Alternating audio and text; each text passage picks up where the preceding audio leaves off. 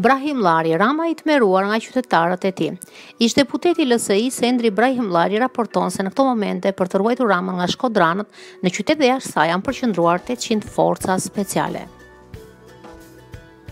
Për Brahimllarin, Edi Rama është në panik dhe I tmerruar sepse përfaqëson krimin e organizuar.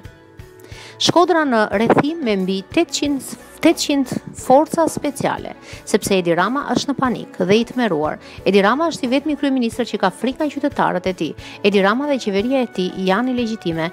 Edi Rama përfaqëson krimin e organizuar dhe jo qytetarët. Kryeministri frikacak që ka frikë qytetarët e tij, shkruan Brahimllari.